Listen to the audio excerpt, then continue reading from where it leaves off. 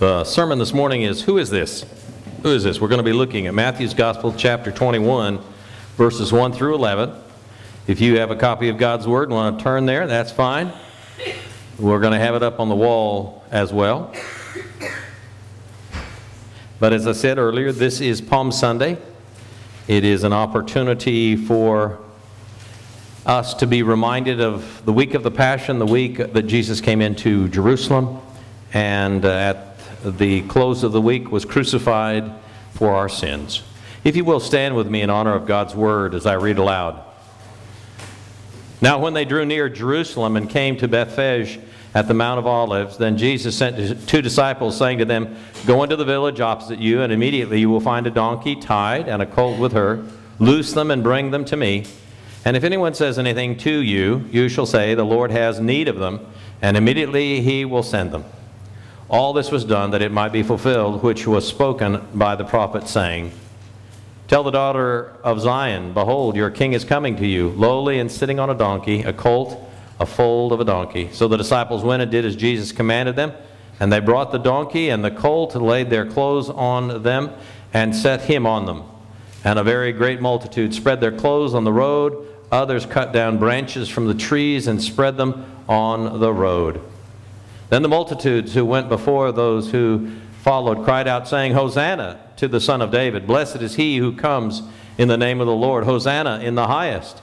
And when he had come into Jerusalem, all the city was moved, saying, Who is this? So the multitude said, This is Jesus, the prophet from Nazareth of Galilee. You may be seated. Who is this? I'm taking it from our passage here towards the end. And they are asking, what's all this about? What's all this noise and commotion? What's all this laughter and rejoicing? What's it all about? You know, when a week starts, sometimes there's a whole lot of happy faces and enjoyable things. But also there are some times when a week is rather full, if that makes sense. A week is rather full. There's laughter, then there's a bit of stress and uncertainty, and the week at times could easily close with despair and loss. What had been so promising at the beginning of the week kind of gets lost in the midst of what's happening, issues that come up. And you might not sit there and feel this way about it, but sometimes the end of the week is a kind of a total collapse of all the joy, all the hopes, all the dreams that you have at the first of the week. And you could kind of sit there and shake your head. We can't imagine how things end so badly when we had such high dreams. Now you might sit there and say, those don't happen. Sure they do. Did the Bulldogs go play basketball? Were there a lot of hopes? Did everybody think they were going to win? Yes. Did they win? Boo. And you might sit there and say, well, I'm not into basketball, but there are some folks who eat and breathe it, yes? And you kind of, it could be that way with some other thing. But sometimes the week begins very well. At the start of the week of the Passion, Jesus enters Jerusalem. And we see it here. The multitudes are so appreciative. They are so overjoyed. And what's on their lips? Hosanna. Hosanna. So, Hosanna means what? Save now we pray. They were under Roman domination. They were hoping to be free, and their promised Messiah had come into town. And so it made really very good sense. In Psalm 118, we can look a little bit further. It gives us an understanding. These feelings had been around for a long time. In Psalm 118 it says, the stone which the builders rejected has become the chief cornerstone. And we kind of know that that's Jesus Christ. This was the Lord's doing. It is marvelous in our eyes. This is the day that the Lord has made, and we will rejoice and be glad in it. Why? Save now, I pray, O Lord. Hosanna, O Lord, I pray, send now prosperity. Blessed is he who comes in the name of the Lord. We have blessed you from the house of the Lord. This is a prophetic writing from hundreds of years earlier, and Jesus comes exactly the same way into Jerusalem. The possibilities are great. And they say, send, save now, we pray. O Lord, Hosanna. We sang that first song, and somebody might have said, well, I don't ever remember that song. Well, that's one of the songs that identifies Palm Sunday. For the people, this long-awaited refrain, we're calling forth from the people in agreement. We agree with that. We believe that, except for a small group of people. That's in Luke. We'll look at the next one in Luke if we can. Some of the people that were in the crowd were called Pharisees, and they were... sometimes Pharisees are those folks who wear their halos too tight and give everybody else a headache. They're spiritual folks, but you know, you got to do it this way because it can't be done any other way. Well, some of the Pharisees called out to Jesus from the crowd, "Teacher, rebuke your disciples." But he answered and said unto them, I tell you that if these should keep silent, the stones would immediately cry out. That's what kind of beginning of the week it was going to be. You couldn't keep the people quiet, and if they were kept quiet, the stones are going to start talking, which would have been kind of scary, I tell you. But you know, there's a negative voice that's being offered there. But do you know that within every positive situation, there's going to be you know what I'm talking about, a naysayer, somebody, well, it's not as good as such and such was. It could always be better. Folks, it could always be better, but it could always be worser. Really worser. So they weren't necessarily in agreement, though everybody else was there. So the people are all saying, save us now. Did they really mean it? Scripture that we read seemed to suggest they really meant it. When you talk to people, do they really mean it? How you doing? Fine. What does that mean? Did you have a good week? I had a great week. Did they? Maybe they did. Maybe they just didn't want to talk to you. Now you sit there and say, is that the nature of people? Yeah, we kind of cut off short. Because we really don't want to expose ourselves. Well, it says that the people were all saying, save us now, but did they really mean it? The week of the Passion, the words of the people, I think, were a bit shallow, because at the end of the week, what were they yelling? They weren't yelling, crucify. I don't know whether I can do this with this mic. Crucify him! You mean the same people that were saying this on the one hand could easily have been saying that on the other hand? Give them a few days, a little pressure, a little stress, a little disappointment. Guess what? You don't have just the negative people that were telling the teacher to rebuke his disciples. You're having a whole crowd of people who were saying, crucify him. So did they really mean, save us now? Well, we shall see. Well, during the week, the week of the Passion, Jesus confronted several groups. And he did it head on. He didn't apologize. He did not apologize for being the Son of God. He cleansed the temple. He cleansed the temple. The whole temple, he cleansed a part of the temple that was the court of the Gentiles. For those who were interested in becoming Jews and in worshiping God. They cluttered that with sellers of animals and money changers, and he cleaned all that out. And there were those, probably some of these Pharisees as well, who questioned his authority to do this. By what authority are you doing this? Who said you could do this anyway? He said, this is my Father's house, and it won't look like this, and that's all there is to it. Now, that's a paraphrase, of course. But that's what he said. They were questioning his authority very directly, his authority to lead out. He then begins to talk with those who were called the Sadducees.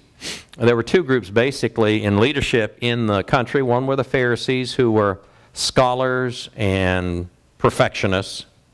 They were the folks who were a little OCD about how you did this and when you did that, and if you didn't do it the way they thought, you were wrong.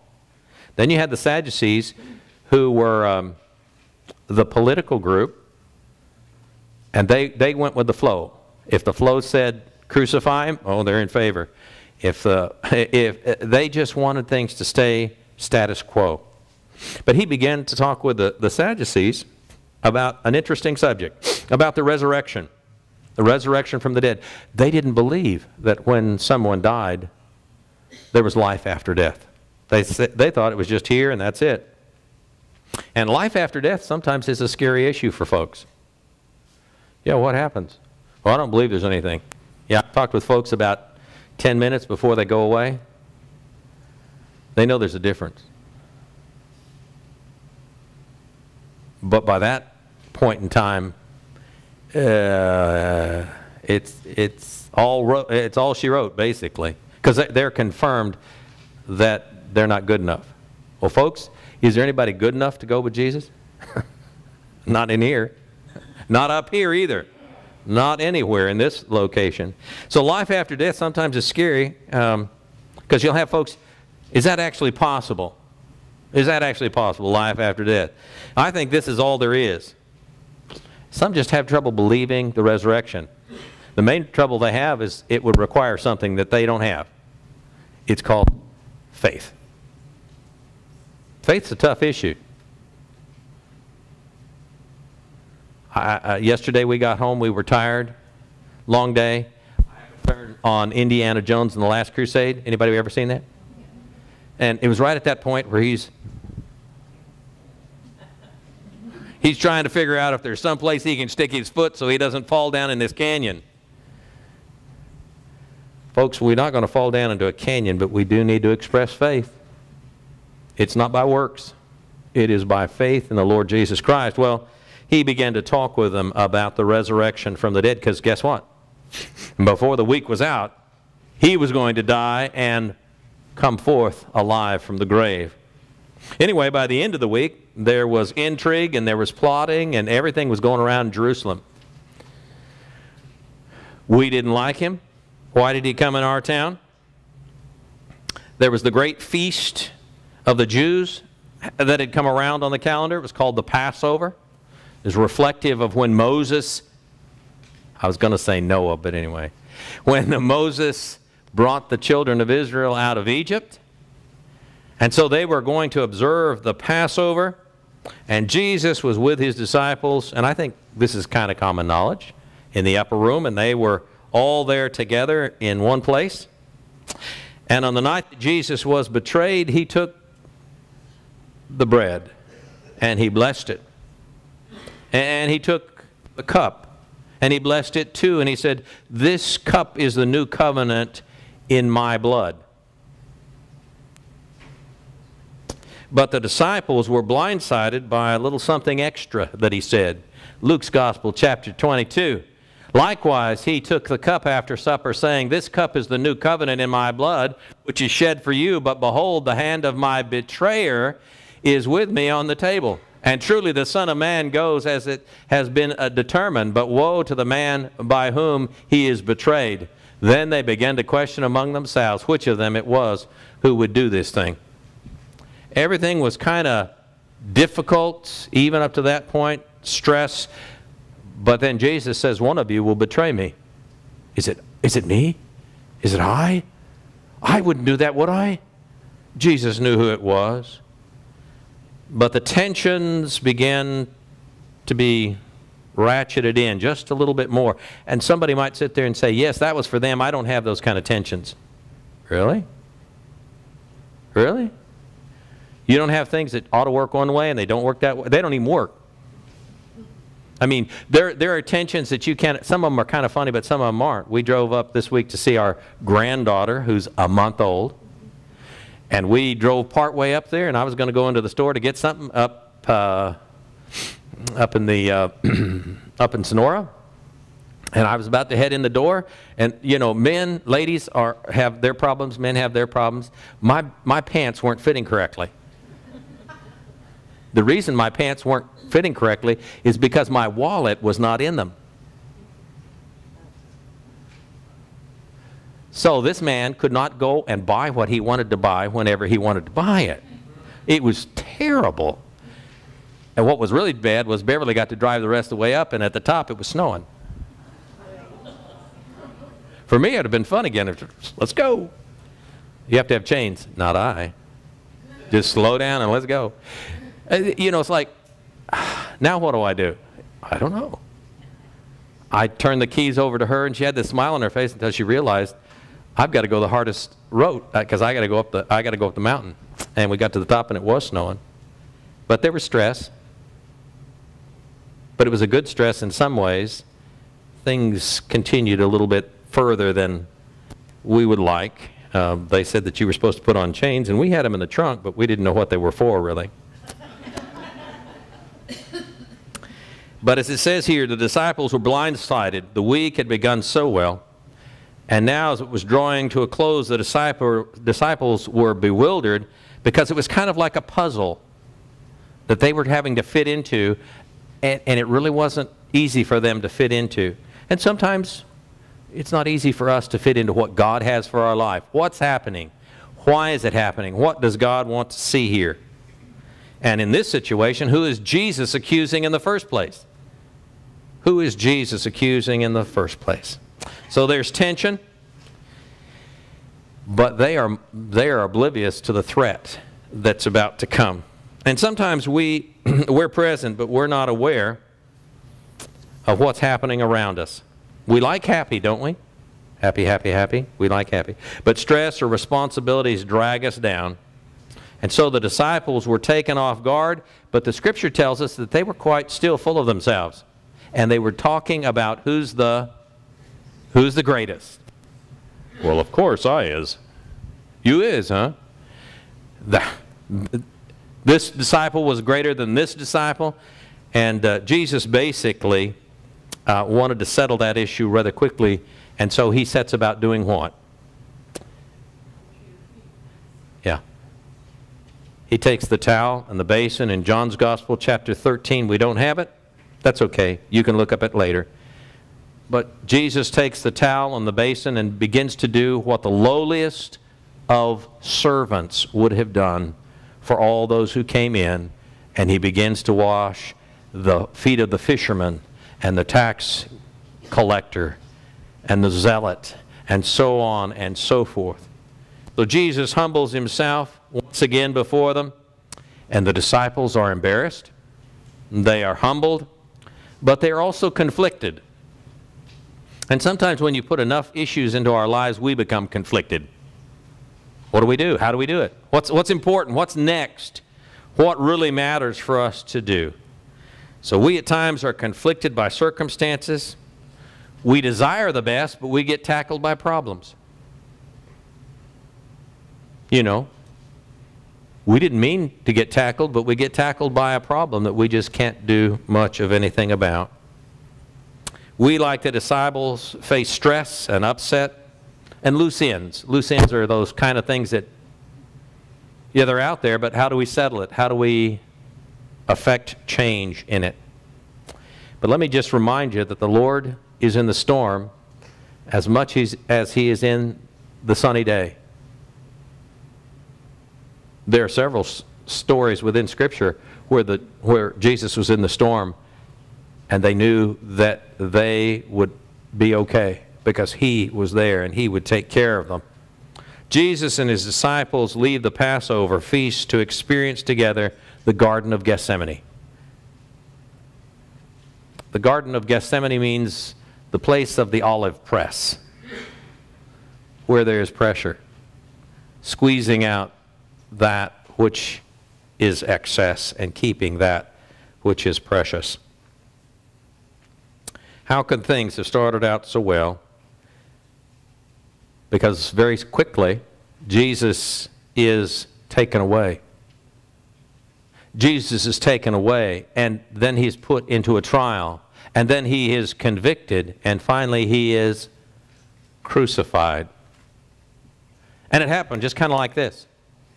So they were aware of their own needs and their own issues, but they weren't aware of the threat that was right outside, not a few hours away. They weren't aware of it, but there is a threat. There's a threat in each of our lives. The threat is that we'll try to handle it in our own strength.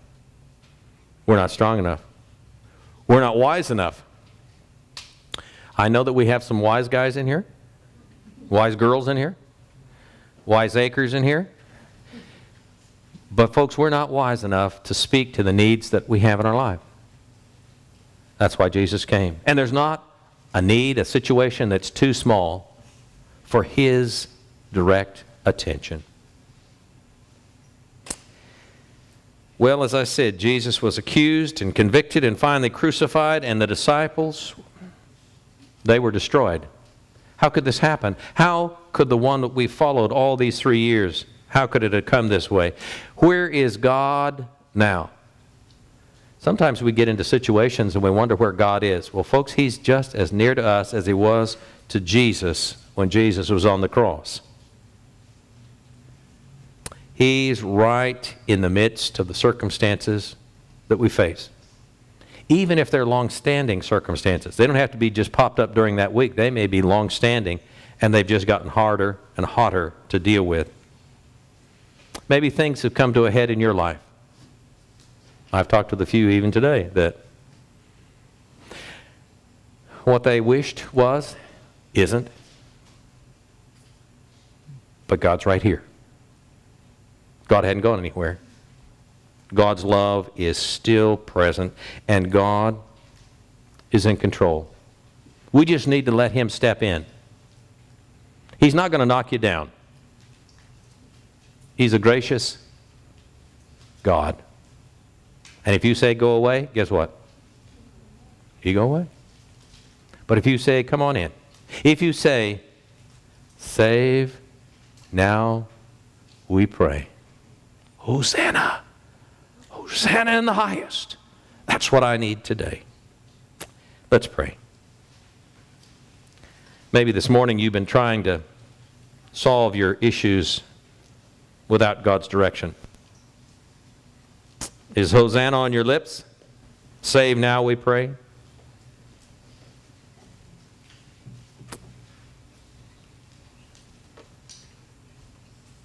Anyone here that maybe Jesus has called them to follow Him?